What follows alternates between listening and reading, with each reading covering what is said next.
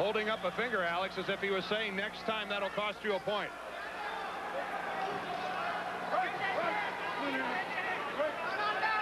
Gianfranco Rossi is very limited physically. I mean, he's a good natural athlete, but not a natural fighter. And he's a guy who takes advantage, smart, fought a great tactical fight against Van Horn, took advantage of everything that you let him get away with, including things over the line of the rules. You just have to penalize him to get his attention, as we said earlier. Well, as you also mentioned earlier, neither one of these guys being a noted one-punch knockout guy. There's a good chance that this fight might go the distance. If that's the case, a deduction along the way could be injurious in a big way to either one of these guys. The last time these two fought, it went to the scorecards. It was a unanimous decision for Rossi.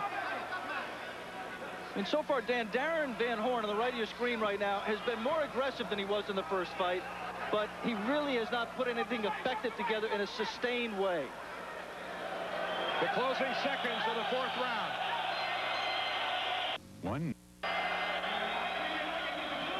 Well, the fighters meet in the center of the ring. Darren Van Horn was up a good 15 seconds before the end of the round, and he spent 15 seconds into the rest period in the middle of the ring, walking around with his hands up in the air.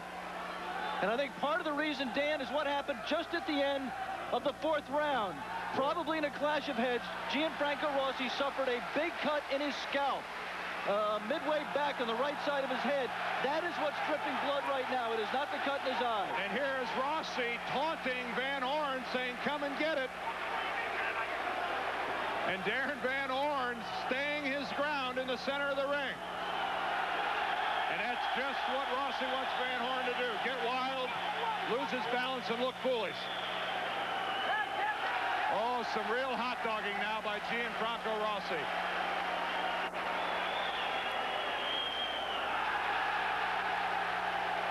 Yeah, we've had everything here really but boxing. We've got a track meet, we've got a wrestling match, very little fighting. From ringside, we can make out the bleeding in Gianfranco Rossi's scalp, but it is not coming out of the hair. It's not working its way down. It looks like some sweat might be beginning to trickle out and carry some blood with it. So it's really difficult to tell the severity of the cut. There was a lot of blood at the end of the last round. And that should be ruled a slip. That's not a knockdown. And Randy Newman ruling it a slip and says, let's box.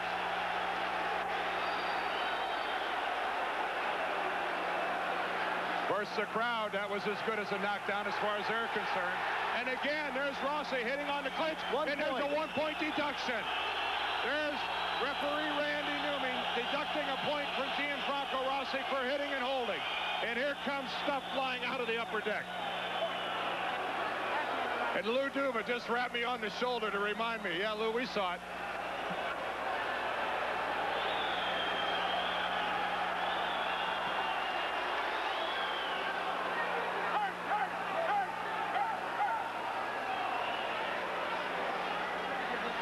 This fight is scheduled for a dozen rounds. And again, there's Rossi hitting over the shoulder of Randy Newman, the referee. He's also smart enough to know that when you're taking a point away, you're reluctant to take another point away right away. So he's going to push that as far as he can.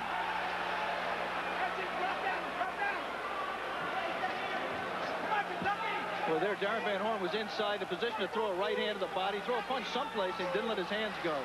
I think he's waiting for these clinches. Coming to the end of the fifth round. A little bit of everything here this afternoon. Good left hand by Rossi to close the round. Watch. Randy Newman signals for both fighters to move to the middle, and Randy Newman, between rounds, Alex, giving us a look like I wish I was someplace else. A very difficult fight to referee. And he got a mouthful from the Rossi corner, none of which he understood, but most of which he probably didn't want to. Their complaint was, don't break them when they're in close like this if they're punching. Again, a reminder that in the fifth round, Randy Newman, the referee, deducted a point from Gianfranco Rossi. Well, there's a good right, and then the left catches Van Horn on the chin. And I think we'll have to wait till he comes around. Darren might have... No, I thought he had a nosebleed the way he was pawing his nose. He's pawing his eye and his nose, but there doesn't seem to be any damage.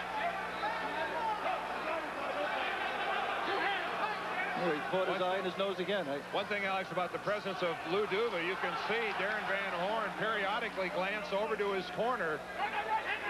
Pretty tough to miss Lou Duva, who's on his hands and knees. And there's a good right hand again by Rossi that catches Van Horn. It's tough to miss Lou Duva anyway, Dan. You know, Darren, you can't judge whether he's affected by what he's doing in terms of his physical ticks, because he's a guy who's been known to scratch his shoulder, to scratch his back. There he's pawing his nose, but I don't think that necessarily means that his nose is broken or it's bothering him at all. We'd like to remind our local ABC stations that at the end of this round that we're going to be taking a station break. This is round number 6.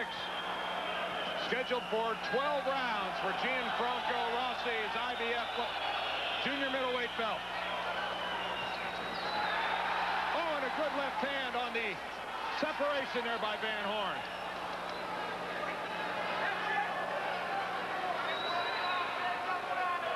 Blood continues to trickle out of the scalp of Rossi, the champion.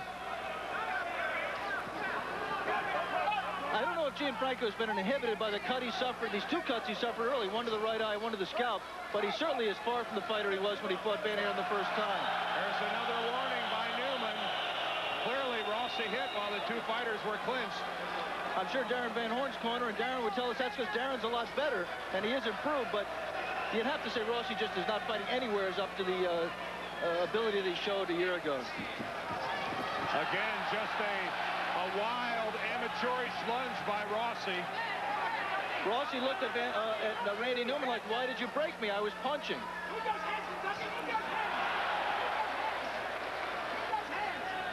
ABC's Wide World of Sports featuring the IBF World Junior Middleweight Championship will continue after this word from your local ABC station.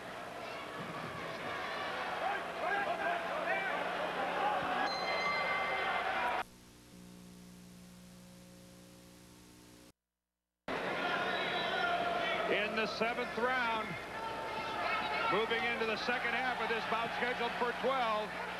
I'm Dan Deerdorf along with Alex Swallow, Gianfranco Rossi on the left of your screen, Darren Van Horn on the right. Van Horn challenging for the belt that he used to own, the IBF junior middleweight title. Dan, at the halfway point, it's really been a lousy fight. I mean, neither man has established anything other than their ability to wrestle as they just fall into a clinch right there. Very little effective punching. I think impossible to score except for the first 2 rounds, which Rossi, to be clearly, won the first and edged the second. Obviously, the 1-point deduction in the 5th.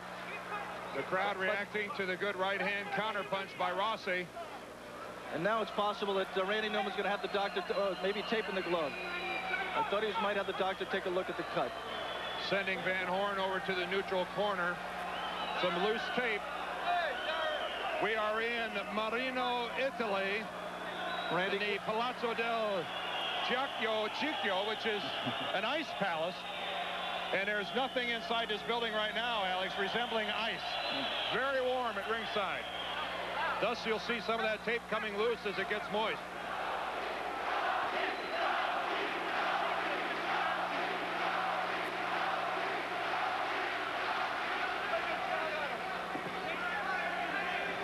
I mean, just count the number of meaningful punches. I mean, it's just nothing happening.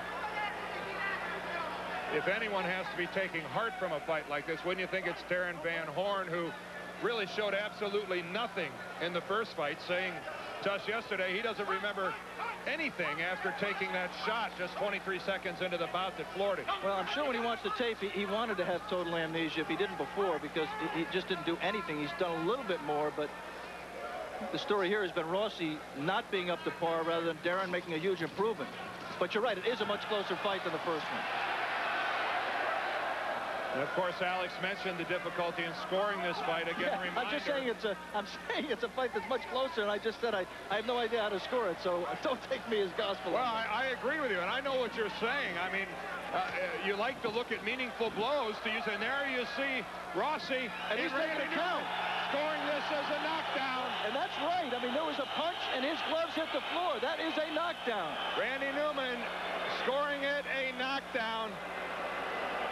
So here in the 7th round, the first knockdown of the fight, Darren Van Horn puts Rossi to the canvas.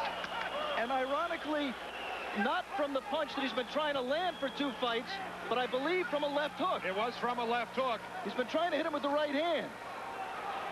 It's a knockdown if you touch the canvas, if your gloves touch the canvas as a result of a punch. Well, finally, a meaningful blow in the end of the 7th. 8th round here in Marino, Italy. Darren Van Horn last round, knocking down Gianfranco Rossi, the champion. That was in round number 7. Keep in mind that in round number 5, Rossi had a point deducted by referee Newman for hitting while they were clinched. So 2 rounds, 2 big rounds for Darren Van Horn, number 5 and number 7. In Rossi's corner, there is some concern, and they told him, you've got to relax more. They also asked him, did the punch hurt? Which is an unusual thing to ask a fighter. You never ask a fighter if a punch hurt. Well, there's a good stiff jab by Rossi. Got between the gloves of Van Horn.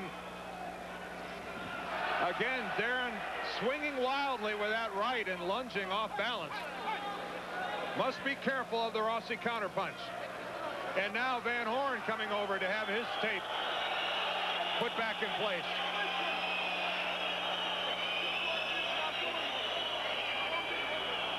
Very warm, very muggy here in this building. Yet Darren Van Horn, in my assessment, Alex, looking very much the fitter of the 2 fighters right now. Neither fighter looking overly fatigued, but Van Horn bouncing, maybe sensing being in a much favorable position than last time around. Yeah, Dan, I think last time around it wasn't a matter of fatigue with Darren. His conditioning was fine. It was a matter of his skill. I mean, he just couldn't fight. I mean, he didn't fight, but he could, he didn't. And, you know, that's the question for him here today. I think he's in shape. The question is, can Darren Van Horn fight? And he's given a little evidence that he can get better than the last fight, but that's damning with faint praise. Darren Van Horn, 3 semesters short of his degree from the University of Kentucky. Still lives in Lexington. But as you pointed out, on the basis of the knockdown and the point penalty, I mean, he should be very much in this fight. And in a position, if he can put something together here in the later rounds, to get his title back. A good exchange. It excites the crowd.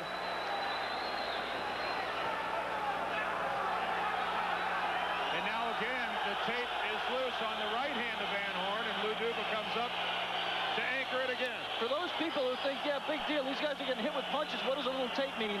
Just be assured that that piece of tape is being redone to help the other fighter, because if the end of that tape flicks into the opponent's eye, it can really cause him a problem, and has in the past. You have to stop the fight. It's also an unfair distraction.